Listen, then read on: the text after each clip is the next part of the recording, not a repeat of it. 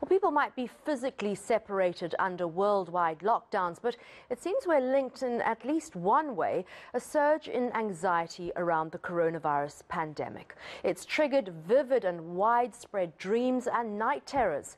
Our reporter Natalie Malchus explores the phenomenon, aptly dubbed COVIDreams by sleep experts.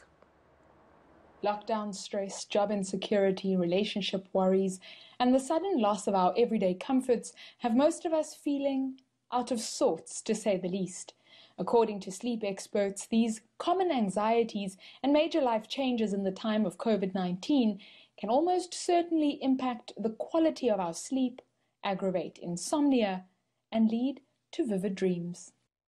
Why it feels like we're having more dreams than necessary or more nightmares, etc. It's not that we're necessarily having more, but possibly we're having more arousals or awakenings during the night because our sleep isn't as good. And if you wake up when you're in a period of dreaming, you're more likely to remember it.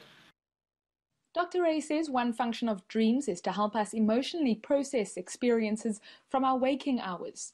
Sleep doctors advise maintaining a routine in these surreal times to not strain the psyche. The things that we need to think about now in terms of maintaining good sleep quality is to be in as much of a rhythm and a routine as possible. So try to recreate a healthy rhythm and routine each day, putting strict boundaries in place in terms of when am I going to eat, when am I going to exercise, when am I going to play, and it's really important to have time to chill and downtime. When am I going to process COVID information? That's going to have a time in the day, but it can't be all pervasive, and certainly not just before bedtime. And then, of course, when am I going to sleep? Meanwhile, social media is proving to be a virtual logbook of pandemic dreams, ranging from the scary to the sarcastic. It's a place where dreamers find comfort when they wake from their matrix-like reality. Natalie Malchus, Cape Town. Well, coming up,